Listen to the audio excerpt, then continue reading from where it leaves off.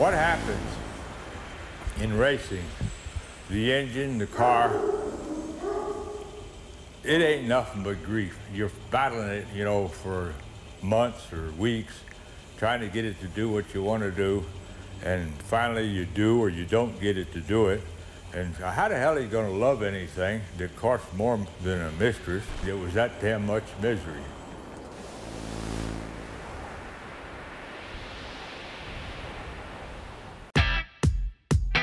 And now for Dinner with Racers with your hosts, Ryan Eversley and Sean Heckman. Placeholder radio sound. I'm a driver and I'm very angry. The sound of a driver on the radio during a race.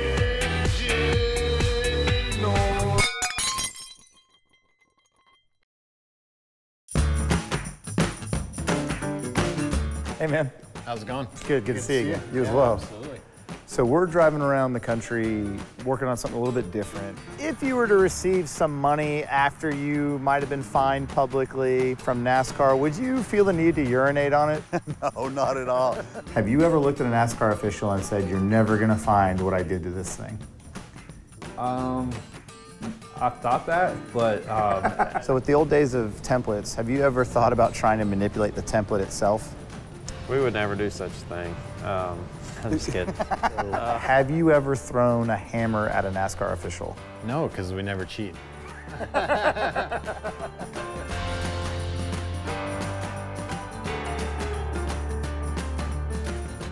We all go through life being told to obey the rules. Don't run that red light, pay your taxes on time. And of course, always respect your superiors. But then as you get older, you start realizing that there's all different types of people. There's the rule followers, there's the rule breakers. But none of them would exist without the rule makers. Hi there, I'm a Sam Elliott type, and I'm here to tell you about the legend of Smokey Yunick. Now, Smokey was no rule maker, and he certainly was no rule follower. But if a rule was never written, can you really say he was a rule breaker? Yeah, Smokey was a lot of people's heroes and a lot of people's pain in the ass, I guess, because he always found ways to beat them. Whether it was engines or, fuel or weight distribution, he was always a thinker and he was always an innovator. And I think, our sport misses guys like that right now. I'd love to have a guy like Smokey right now.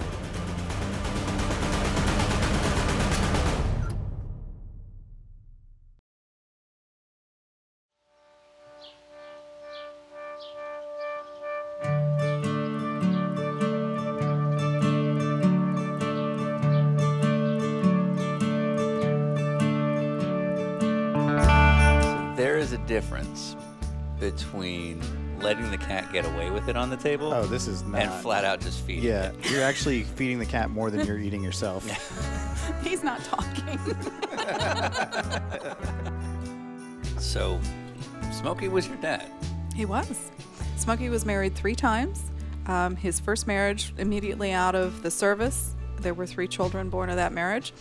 The second, when he came to Daytona Beach, there were again 3 children. And the third and final marriage was just my stepmom in their later years, and there were no children there. We grew up very poor in rural farm, Pennsylvania. Dad was absent most of the time. His dad. Yeah. His daddy was gone most of the time. He was a carpenter and he was on the road making a living. His mom, my grandmother, was probably a little bit crazy. She ultimately killed herself by stepping into highway traffic. Wow. Oh, wow. Mom and Dad fought like cats and dogs. Yeah. And after his dad was dead, he had to quit school to maintain the farm for a family income. There was a little bit of time when he actually served jail time because his mom threw him in jail for non-support. Interesting times. Wow. He decided the best place for him was the service. He wanted to serve his country. Yeah. So he got a forged birth certificate because he'd been born on the farm and didn't have a birth certificate. So there was a local Catholic priest who made a little bit of money doing that. Who would just be like, he's 17, signed a priest. Mm-hmm. So he went off to the service, where he served really all over the globe.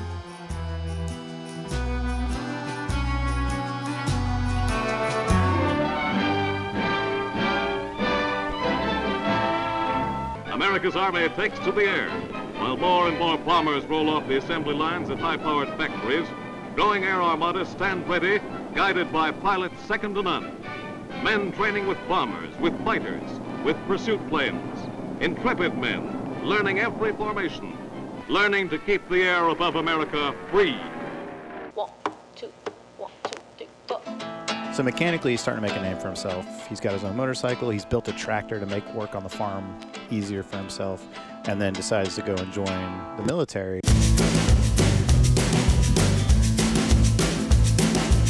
He told me I fought in every major battle from Europe to the Pacific, and he was on a training mission. I think they were down in Alabama, and his appendix burst when he was flying, and he barely got the plane down. He ends up flying in something like 50 successful missions, flying pretty much in all the, like in the Pacific Theater over Germany, and sees some terrible things and writes about it very openly and vividly in his book. The interesting thing was we had no idea about that. He never talked about it. He came back with scrapbooks that he had created. Is there any story about the war that really stuck out to you? The part where he went to the Vatican, because he was raised a Catholic, and he, around the Vatican, the streets outside, and the desperately poor people, and the beggars, and the hungry, and then you go into the gates, and it's gold, and it's opulence, and there's so much. And he walked away from his faith at that point.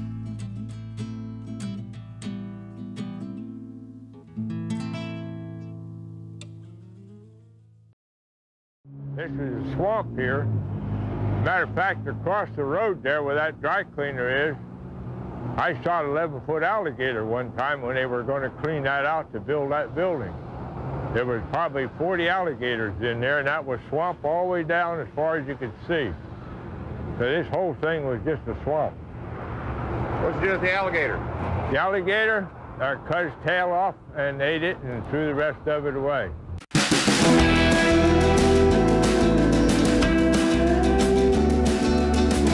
And one thing for Smokey, for me, is he embodies what the sport was in the early years.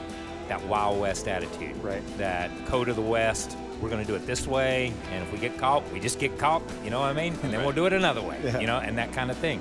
And that's the way everybody was. You know, my granddad was that way, my dad was that way. When I started the Dodge team, Smokey would come up and visit me once a month and sit in my office. Oh, no kidding. And let me tell you, he was like Nostradamus. So even in like the early 2000s, 40 years removed. He explained how the program would build up, the things that would happen, what could make it fail, what did make it fail. He was pretty smart. Now, Smokey once said that you don't race the car, you race the rule book. Even though he is self-taught, Smokey is one of the finest readers in the whole sport. There's no education cheaper than a library book. After the war, Smokey put his self-taught education, his mechanical genius, and his fearlessness to good use out in Daytona Beach, building the best damn garage in town. Now, I'm not the cussing type, but best damn garage in town is actually what he called it. So literally the Daytona Beach choice, which kind of became his home for most of his life, literally came from training missions when he was in the service. Yep.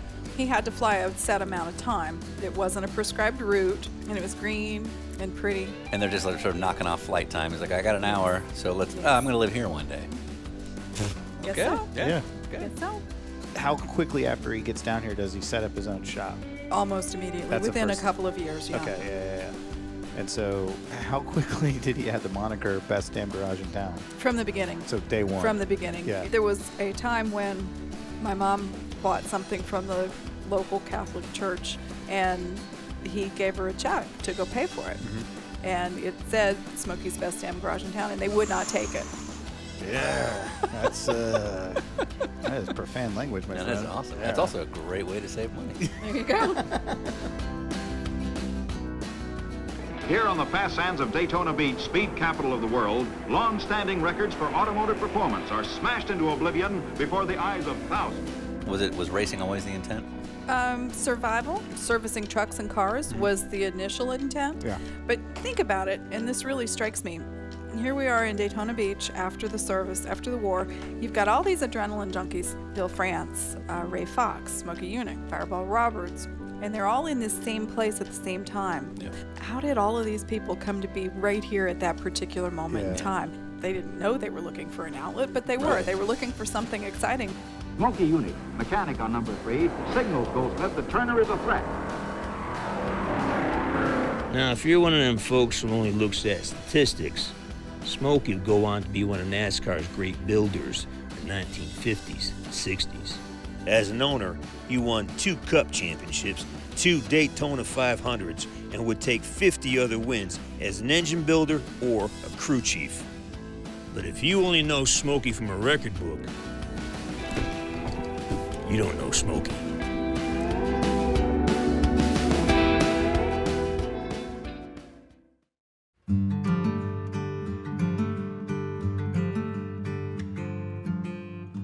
Do you have any favorite Smokey Yunick legends that you know about?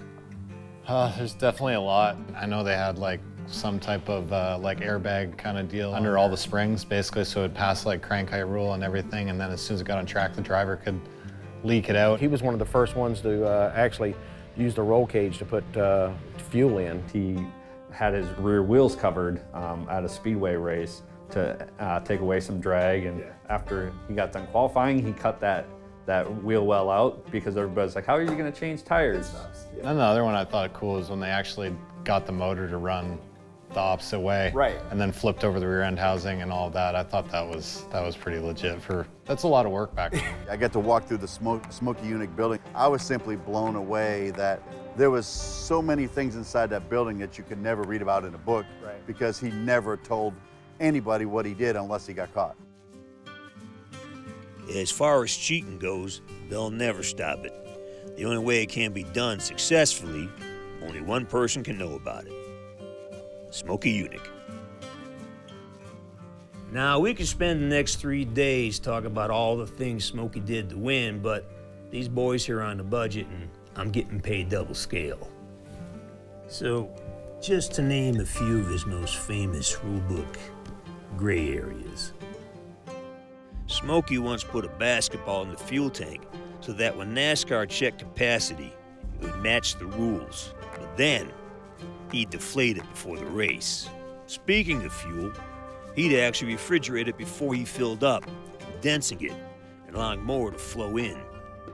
Smokey claims he was the first to reverse the rotation on an engine, causing the chassis to lean more towards the left. Heck, some would even say he would walk around with a measuring tape for officials to use. The only problem was, that tape wasn't exactly accurate. You name it, offset chassis, raised floors, rooftop spoilers, nitrous oxide. If there wasn't a rule for it, Smokey did not think he was cheating. In his own words, all those other guys were cheating 10 times worse than us. This was just self-defense. Well, shall we toast to Smokey? I think we should. We should toast Smokey for sure. Absolutely. Yeah, there we go. Cheers, boys. All right. Yes, yes. And Smokey was one of those really, really neat people. His name really described him. Smokey Yunick. Smokey Yunick, I'm telling you. Yeah. So he's got this new Impala that no one knows about. So, crossed paths with him really early. I was trying to get my stuff going and having reasonable success on the short tracks. We're at Charlotte, and I get in the car, and the car drove really bad. You know, I had driven a lot of bad driving stuff, modified driving for somebody else's modified or whatever. Smokey Yunick, like it can't be that bad, right? Yeah, exactly. And so I wasn't going near as fast as Smokey was sure the car would go. Sure. And we're standing there, and Leroy Yarborough walks up, and he's, Smokey, well, that car really looks good. He says, no, Bobby just ain't driving the car good enough. Why don't you let me try it? Oh. Oh. So Leroy gets in the car and he goes out pit road and he comes around and he comes by one time, back around, and as he's getting off of turn 4 at Charlotte, he gets that thing in the wall and he starts going over and over. He's rolling the thing. I mean, destroyed every square inch of that car.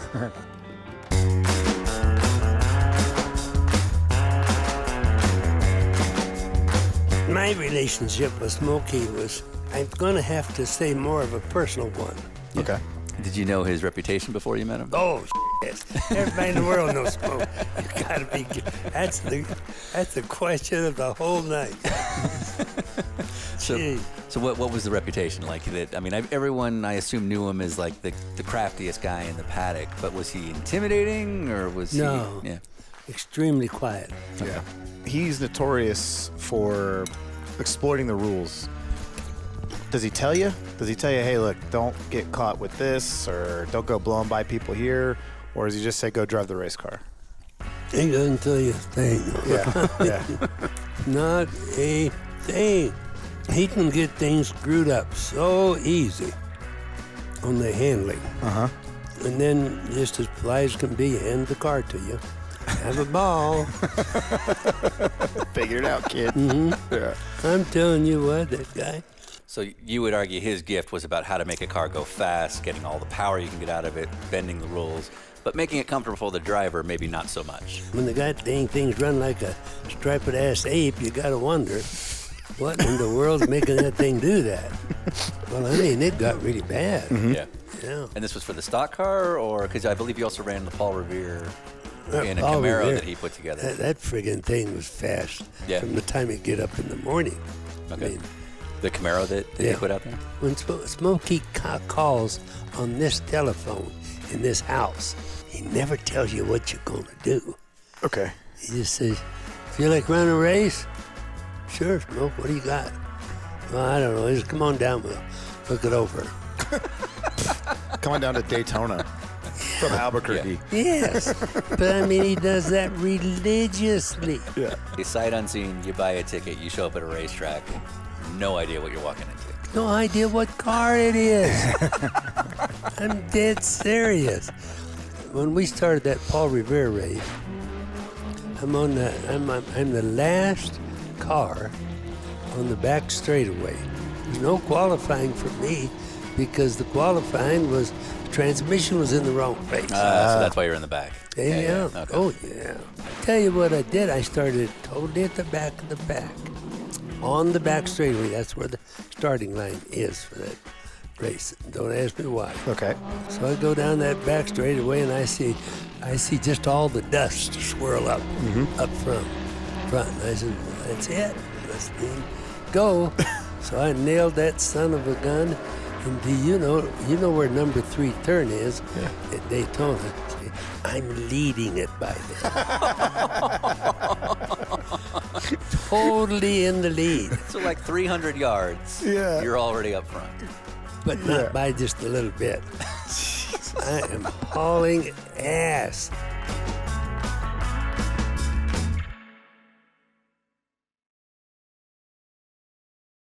Fireball Roberts in a Chevrolet wins the Southern 500. On to the winner's circle. Fireball Roberts, last year voted NASCAR's most popular driver, is one of the 5 men who have competed in every Southern 500.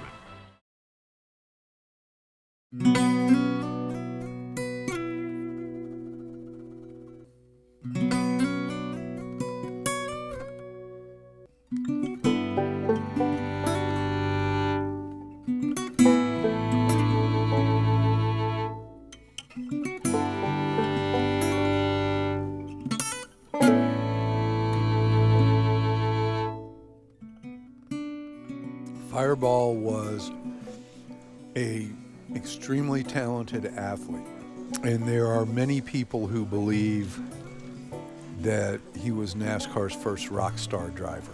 You couldn't touch him at Daytona. Right. He was really, really good, and he had charisma and he had charm.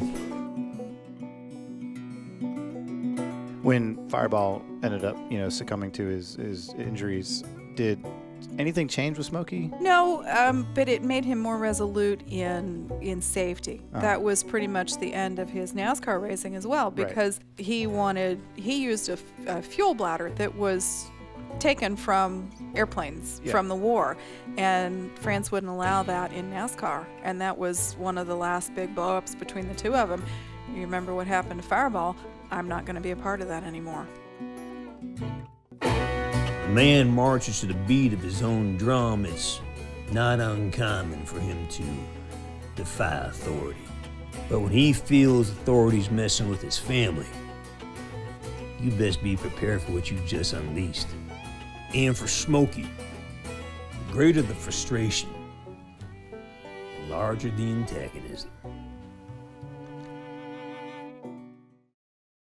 I'll tell you right up front, the last I knew of Bill France Jr., he would have had to went to 4th grade for 3 more years to get an idiot's license. But what's happened here now is that he's controlling a billion-dollar business very successfully. So apparently, since I last had anything to do with Bill France Jr., he got educated. I'm a broken man with nothing left inside. Every sport needs showmen, and you've got to have that person, whoever it is. And these guys didn't like him. You know, the Richard Pettys and the David Pearsons and the Cale Yarbors, they didn't like him because he went against the grain. In that beginning, it was the Bill France show. It was his show. You're not supposed to be bigger than him. Yeah. You know what I mean? And that's just the way it was. I'm sorry. That stubbornness where that alpha dog deal, like it wasn't really about being an alpha dog, it was about, hey, building a series, right? So I think that there was still some competition there, the way Smokey felt like it should be, without really understanding what Bill Sr. was trying to do, and they just didn't like each other. Way in the early deal, Bill France proposed this big new speedway and and needed some investors. And Smokey Unic went in debt to get money to invest, and then Big Bill bankrupted that corporation. Cost Smokey his money. Yeah. Okay. Smokey felt like Big Bill owed him that money to the day he died. If you're gonna play with rattlesnakes, you better know what rattlesnakes do. The France family seemed like they were almost developing a culture of just they're in charge, you're going to do favors for them, but that's it. No, they don't owe anybody anything. Yeah. So a guy like Smokey, as a source of pride, doing everything he can to go against them, I can't imagine that went well. You know, I thought to myself time and again, Smokey, shut up and sit down. Right. Somehow you can get that horsepower. You prove that to the world. Right. Let's say he shows up with they have their 11-point checklist of all the things he needs to fix. If he'd maybe only done half of those things, then he might have not had as many problems in terms of getting checked out. Oh yeah. We used to have this stupid saying that the magic happens in the shadows. It's like my love life. Yeah, exactly. Okay, I can relate to that. While Smokey was the light and drew the light, these other guys were getting it done too. Yeah, right. You know what I mean? When you challenge authority and put a role out that you're smarter than them, it's an uphill battle. But if you're the poor guy from New Jersey who works for Hendrix, and everybody plays a game, and everybody plays a game differently. But I've learned a lot more by not telling people how much I know.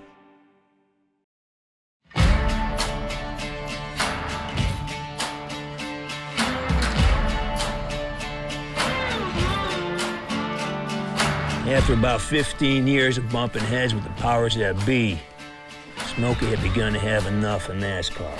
And NASCAR had enough of Smokey. With Chevrolet officially out of racing in the mid-'60s, Smokey saw an opportunity to build a car without any interference from the bigwigs in Detroit. And sure enough, when he showed up with his own Chevelle for the 1967 Daytona 500, driver Curtis Turner, who famously failed to start a NASCAR drivers union, took the pole, only to break down mid-race. A few weeks later in Atlanta, the car was burned down.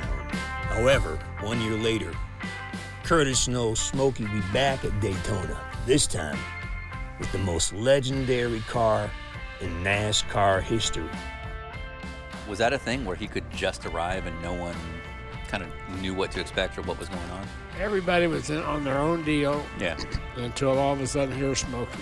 And was he like the one guy that when he shows up, everybody's like, oh no, what is this? Yeah. Yeah. There's no Chevrolets entered from the factory. Right. So a privateer with a Chevy, if they're going fast, the big manufacturers aren't going to be happy about that. It was a problem. And so they went to Mr. France and said, if you let him run, then we're going to pull our ad money. And Smokey had already been to France and said, this is what I'm going to bring. Are you going to let me run? And he said, yes, I'll let you run. Smokey shows up and gets in a big tussle with the NASCAR inspectors over they find 11 things wrong with his car, including they want to relocate the way the chassis is mounted to the body. And all 11 things, Smokey, you got an hour and a half to fix. And he decides he's going to leave with the car, and they say, well, you can't leave the car. And they have the fuel cell or the gas tank pulled out of the car, and he just drives away anyway. Without the fuel cell. Without the fuel cell. He was pretty mad when he cranked that car up with no gas tank and drove it. Yeah. And that's a real story. That's not some urban legend that continues to get bigger. Like, you were there. It happened.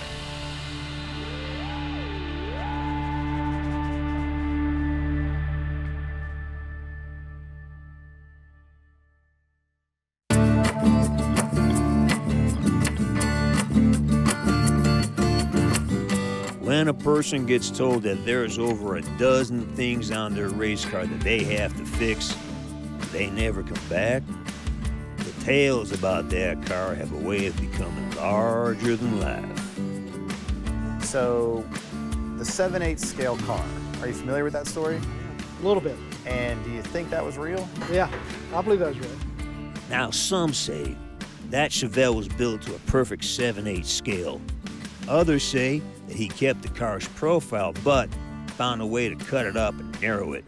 But then there's some who claim that it's just actually stock dimensions, but it's just very finely tuned. Hey, Mark, how are you? Doing all right? Good to meet you. Yeah, thanks again for having us here. Assuming that's it right there. Yes, that is. Yes. Yeah. So is this something you always wanted? The Smokey car, well, Lynn and I, my wife, we actually like vintage stock cars. We follow all the stock car stuff, and we like the drum brake cars especially. And obviously, this is an iconic car. Never ever thought we'd even have an opportunity to even own it when it came up. So can we take a look? Oh, yeah. Awesome. Okay.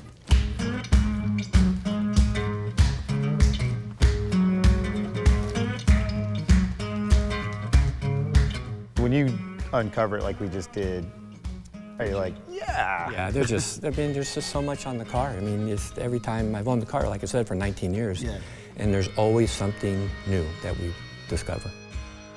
On the car, there's so many things, but we can just start with the bumper. The front bumper is actually an air dam, so to speak. It's been widened, it's been lengthened. All those lines, you know, the doors, everything's been molded over like the moldings. Right. They're smaller. And then also what he's done, he actually created another right here that goes up. That's awesome. So, and then everything in the car, this whole seat and everything's shifted to the left. So everything is moved far left as possible for weight distribution. Here's the fuel line. Is that crazy? I'm not sure what size it's supposed to be. Wow. But this is, here's what it's supposed to be. This is it right here.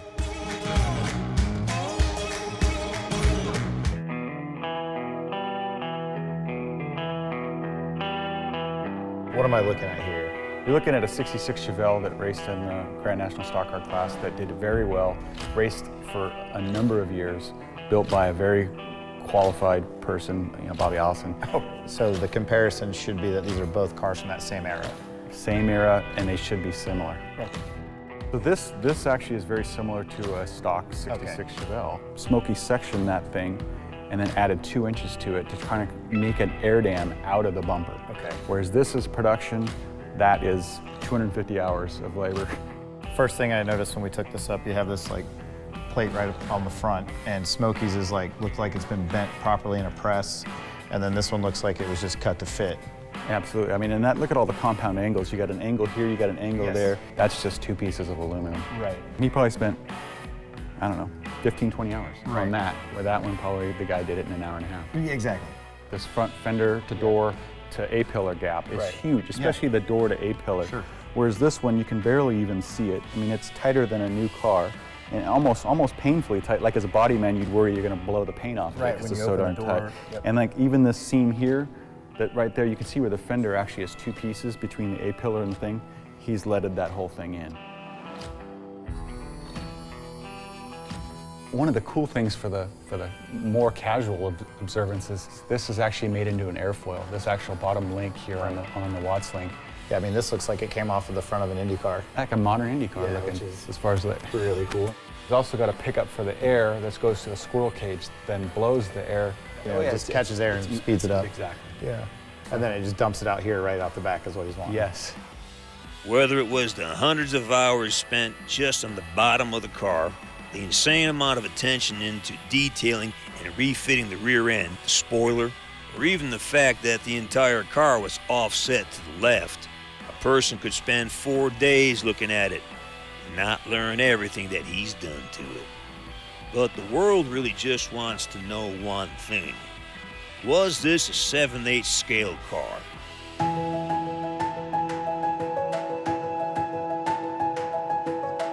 Smokey Chevelle has a lot of myths about size and shape and things like that. And one of our things we wanted to do is we really wanted to measure it. So that's a 66. This is a 67 with a 66 front end. Right, correct. But they're supposedly Should be the same. the same. Okay. Should be the same. So if we measure them, they should be, in theory, The same. pretty close. Yeah. You've never done this before? Never measured it. What are you doing, man? I just look at them. You can tell the difference by looking at it. Corner, the bumper to the corner, is that it? I got 6 feet 3.5. Okay. 6 feet 2, but a totally different shape. 5'4". 5'4" exactly. Okay, so Identical. Pretty spot on. Yeah. 4 foot 10.5. Okay. 4 foot 11 1/8. Because again, he's pulled the drip rails on that one in. Yeah. 16 feet 1.5. 16 feet 1 3/8, 1.5, 1. So obviously we've kind of measured the four corners, so to speak, but you can look and see that this thing sits way lower. And so far nothing's really shown up. So let's just go with ride height. 2 foot 8 3/8. Cool. What do you got? 2 feet 10.5. Yeah, look at that. So that's something different. That's yeah. quite a lot. 4 foot 5. 4 foot 5. 4 foot 2 3/4. Man. So there's 2 1/4 right there. So we're looking at about 2 inches average. 2 to 2.5 inches on Lower. ride height.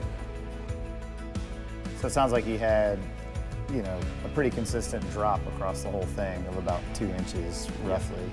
So basically getting this thing 2 inches lower, getting it smoother, fabricating all the things he did, it can seem like it is a lot smaller because even right when we walked in the door, but It it's just not. looks drastically different, Yeah, right? but it's not a 7/8 scale car. No, not at all.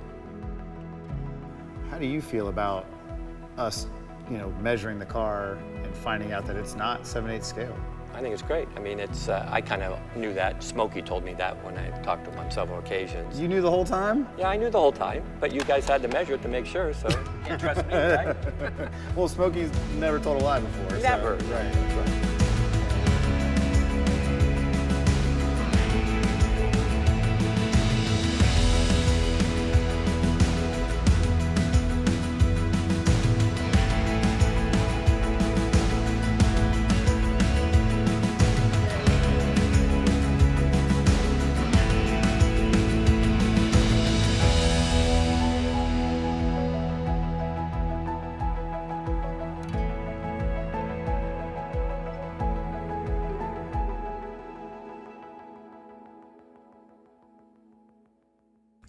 Rumor has it that the way that 68 race went down, that Big Bill did apologize to Smokey and did try to make it right, and allegedly Smokey threw a hammer at him when he showed up to apologize.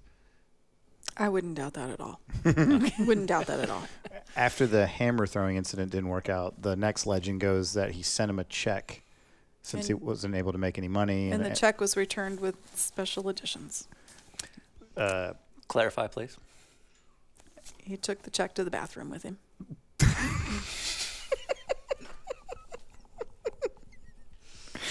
Made a deposit. The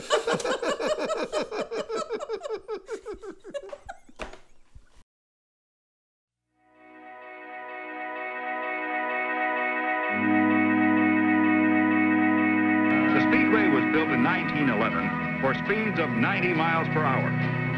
Now, 175 miles an hour is within reach.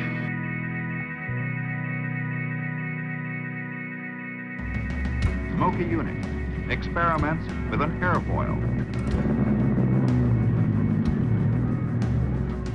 If you look in 1969, look at the 33 cars, I don't think there's any two that are alike. And even where you've got the same make, they're all slightly different because the crew chief on that one said, let's try this or we'll hang this on. Right. He loved Indianapolis because it allowed his creative mind to run. He called it the little skinny rule book because NASCAR had all of these rules and regulations, but Indy said it has to be this long, it has to weigh this much, and figure it out. Go at it. Yeah. When you're running as fast as you do here, it's like running down the edge of a razor. The minute that track changes in temperature, a little grease gets on it, a little oil. Racetracks, they're like broads. They change every 5 minutes. So you guys have 2 Smoky unit cars here in the museum? Yes, the outlandish one is the sidecar. When you see that design, you think, what the heck was he thinking? Right. He said originally that was going to be a turbine, and then that didn't work out for whatever reason. So he entered the thing with no driver, and then it said Bobby Johns. He said, Smokey called me, and he said I couldn't get to the airport fast enough. So he took it out for a test stop. But you think, boy, you must really want to do this bad to drive this thing, because it's just, you're just sitting out there, and you're on the inside, but if you do a 180 and hit the wall, the engine was right next to your right ear. Yeah. And then I haven't looked at the car for a while, but there's like 102 gauges. And I think, are you supposed to drive around and then look at the gauge? Right. You know, Right. God. So the other car here is the Jose Johnson Special? Yes, yes. It's an Eagle with a Chevy with twin turbochargers. They had a hotel, they had a resort. It was at Quito, Ecuador. Just for a joke, instead of Howard Johnson, they called it Jose Johnson. And that's what wouldn't be politically correct right now. So basically, the car didn't have any real sponsorship. No. And so they put their hotel that they like to visit in Ecuador on the car. Yes. And it was the joke name they made for it. Yes, yeah. So in 1975, the race was stopped because of rain, and they ended up 13th. They were several laps behind, but they were still running. So how long after he basically stops the NASCAR career did he continue to run, Indy cars and focus on that? About 8 more years. Okay. It's a whole different spirit. It's a whole different atmosphere. They were welcomed there. The sponsors and promoters and everybody involved with the Speedway was glad to have them there and came out and greeted them and what can we do for you? And this wasn't treatment he got in stock cars. Oh gosh, no. Oh gosh, no. Was that just the nature of Indy at the time? They wanted this. They wanted the tinkerer, and they wanted to burn the rules. I think so.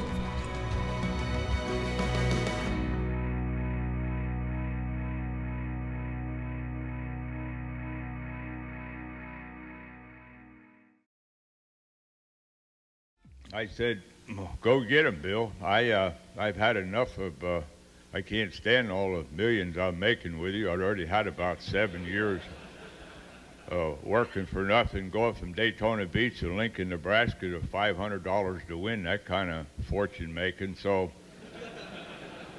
and I had discovered women and whiskey, and the racing was really interfering with my social life.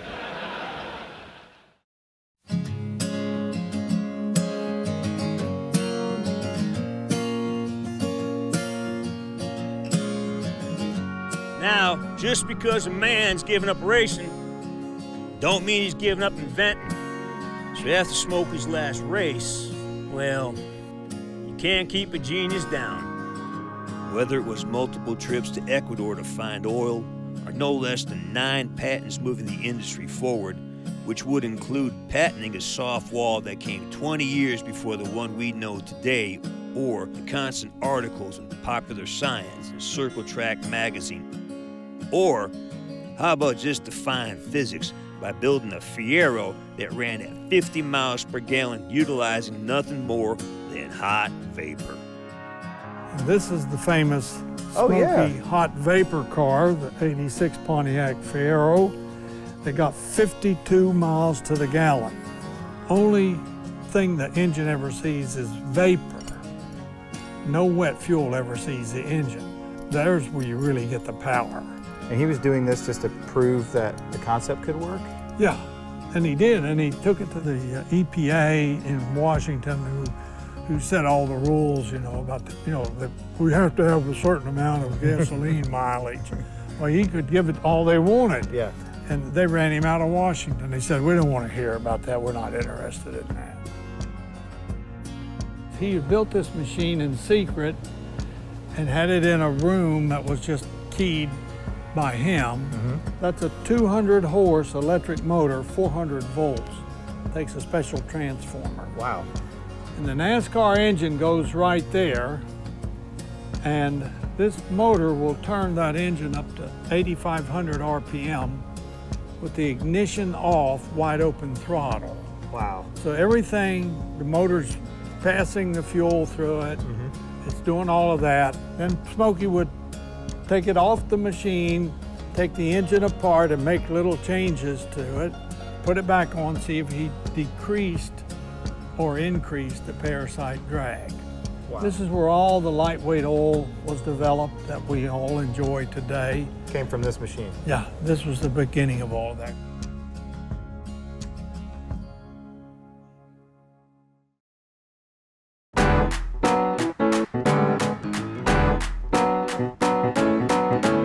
Well, one thing we found quite interesting when reading the book is there's a story about receiving pleasures from a friend of his mom at a very young age. So you have to read this before anybody in the world ever sees it. Yes. How does a daughter react to that? Yeah, it's Smokey. It was part and parcel of the package. Right. He didn't change until he was in his mid-70s. Smokey was at the first beauty contest I was in, and he got hooked up with my mother and my sister, so we became family. Hold on, why was he at the beauty pageant? Like he just happened to be there? I was at the Miss Southern 500 and they were there, but him and Fireball, I think, had a thing about picking out the prettiest girls. Who'd have known? Yeah, right. Yeah. Really and truly, I tell y'all something new. The funniest story ever to come out of that was this old lady stood up in the back of the room. This is years ago. And what they would do, they had a roving mic. This question's for you, Smokey. I want to know what a good-looking woman like Margie, who was sitting right there on the front row, the second wife, sees in an old fart like you. And Smokey says, come on up, ma'am. Come on up here to the stage. And she just starts right up there, you know. He says, when you get up here, we'll step behind this backdrop and I'm going to show you. He was really get into the good time. Yeah. Like we'd go around and see some girl come up, he'd expect her to know him. This sounds really familiar. Well, that's just the way it has to be. Right. That dang Smokey tried to get me married all the time, you know? Boy. That's not a friend. He was trying to get rid of the competition, basically. Oh, he's trying to get you off the market, so he has a chance. Well, maybe that's it. I doubt it, though. So let's call it 1968. Single Bobby Unser, single Smokey Eunuch. You go into a bar. Who's gonna do the best? I will. How did I know? Zero pause. Yeah, that's me. I was just kind of used to it. It was Smokey, but yeah, I am aware that it's a little much. You're right. And also didn't think it would be worth saying, like, maybe this part just doesn't need to be in the story at all because It was his deal. That's it. And there was a rumor that went through that said we had cleaned it up. And I'm like, no, we didn't clean anything up. Like, it's 500 pages. That's pretty much it's it. 1,100. 1,100. This is the way he wanted it, and that's the way we did it. Yeah.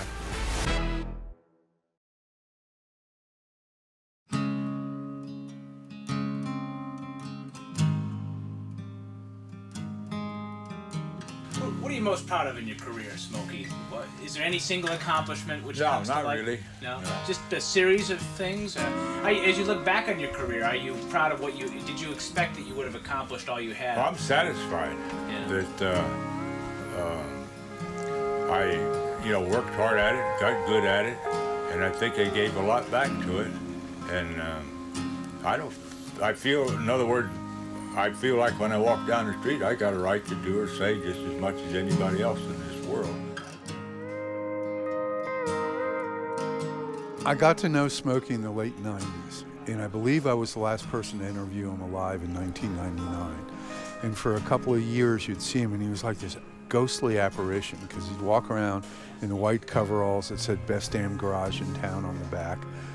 And I asked him about some of the stories, and finally we got around to his health, because I knew he'd had cancer and was sick, and he goes, he said, "I threw away all my medicine." He said, "They diagnosed me with everything but pregnancy." He said, "I threw all that crap away, and I picked up 50 horsepower right away."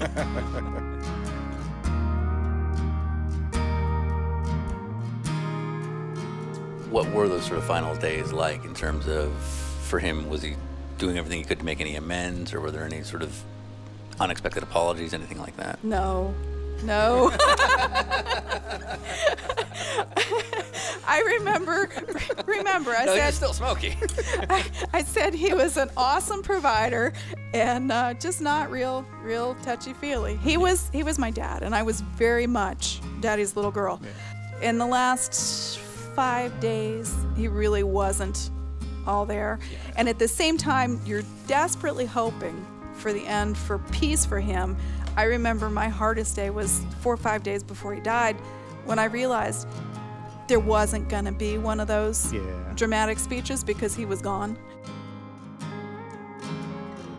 A guy like Smoke, he's probably got some pretty detailed instructions for his funeral. He did. I just knew that was coming. He did. He's like, I need it to be this. He wanted to be cremated. He didn't want to be put in the ground. But he was a big Marty Robbins fan, and he wanted the Wabash Cannonball played. He wanted that played as he walked out on Indy, and that never happened, but he wanted that played at his service, and we did that. The France family send anything? No. NASCAR? Anything Maybe I missed the card. No. Yeah.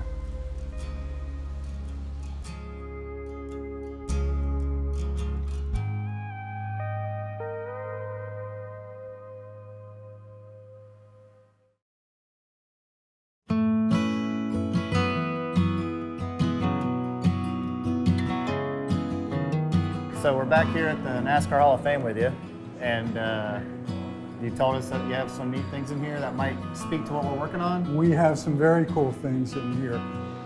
This is a fairly significant piece of history. Yeah. These are Smokey Unick's boots from the 1967 Daytona 500. And the big deal with that is that was the year that Curtis Turner drove Smokey's unsponsored Chevelle, put it on the pole at Daytona at a speed of more than 180 miles an hour, which is a 5-mile-an-hour increase from the pole speed a year before. First car to go over 180 miles an hour.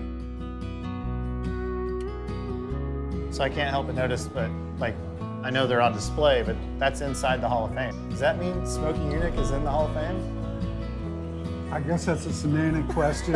We like to say there were people who had Hall of Fame moments. Sure. And that certainly was a Hall of Fame moment. Absolutely.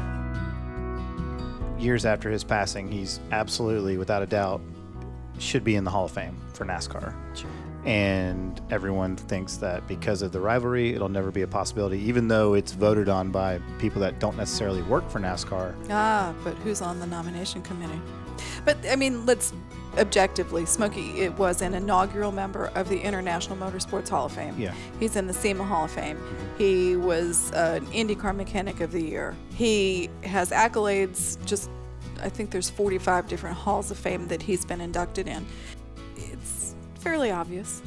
But if you tell me that one of my children is too stupid to pour piss out of a boot if the instructions were written on the heel, that's gonna have lasting problems. I think they should get over it and allow him in because of his contribution to the whole picture. Right, right. So the only reason he's not in there right now is purely political, and I think everybody knows that. And I think that the new regime at NASCAR is really starting to understand, hey, look, Bill France Sr., incredible visionary, but Smokey as well. So I don't think that there's a person on the whole committee or anybody in racing that would say, hey, look, Smokey's not. As soon as he comes up, he's a first-round guy, right? So as soon as he can get on the ballot, and I don't think there's anybody that would argue with that. If you ask me, Smokey's accolades would merit a shot at the Hall of Fame. He's done a lot for the sport, not only racing, but also just the automotive world as well. But I don't want to put that question on you because of your, employed by the NASCAR Hall of Fame. Well, I do have a year of college left to pay for my daughter. But, fair enough. Yeah. It was kind of strange, must have been around 2000. Smokey and my dad knew each other from the 70s with Foyt. So Smokey contacted my dad and they were talking about some things for that vehicle. And then Smokey knew that we were testing a Cadillac, I believe, at Daytona. And of course, like regular people, we invite him out to the test. And I was in my early 30s at the time, so it was pretty cool to have Smokey Unick is coming to one of our tests, So we're here at Daytona and it's probably midday. And all of a sudden, a security truck pulls up pretty quickly. The security guy kind of busts out of the truck and he goes, "Is he with you?" And he points straight at Smokey Unick. And I go, "Yeah." And Smokey's he's an old man. He's an old man. Yeah. But Smokey Unick. And I had the hat on, the whole deal. And then I go, yeah, he's with me. And they go, "So you invited him to this test?" And I'm like, yeah, I did. And they go, "So he's a guest of you and you run the track?" I'm like, "Correct." And then they're like, "So he didn't drive in here on his own?" I'm like, no, we invited him here to the test.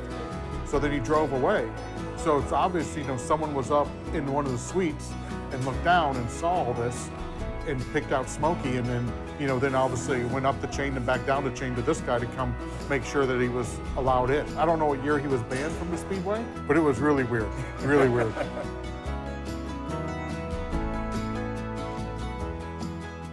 So it sounds like you read a lot of Smokey's book. Yeah, all of it. Actually did some of the audio for Trish. Perfect. Okay, so a lot of claims, truth or not, who knows. But to you, with all the guys you've come across, with your own legacy within NASCAR, what do you think is more important? The legend of somebody or the truth? I think the people that you're close to in your sport know the truth, right? But the legend is what makes other people want to read about you or want to learn about you. In terms of NASCAR history and telling stories, does the truth matter? In other words, no. The character. Yeah, thank you. Do you think the legend is more important than the truth? Sure. Why not? I mean, we live in a world of legend. I mean, we never went to the moon.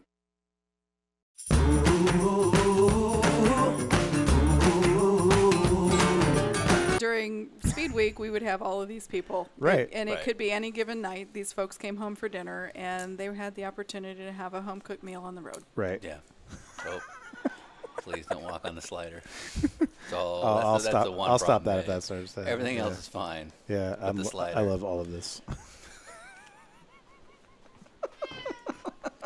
Come on, guys.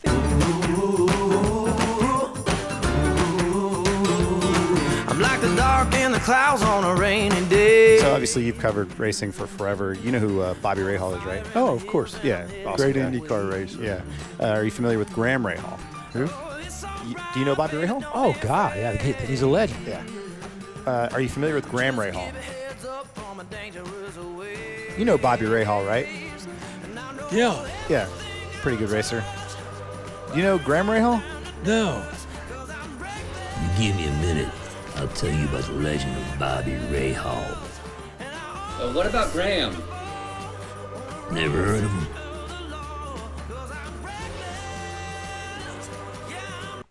Oh. That was the cat. Spotty just shut us That was off. the cat. I think it's still recording. I think we lost our. I think I can fix this. Hey. Oh yeah, she killed the power to it. All right. What did she do? Oh, here we go. All right, it should turn on. We're on a road trip! On the next episode of Dinner with Racers. Biggest adventure yet, man. I could not agree more. I share your enthusiasm. I know, the biggest adventure we've ever done. Can I get a number 12 with no lettuce or tomato? Number 12.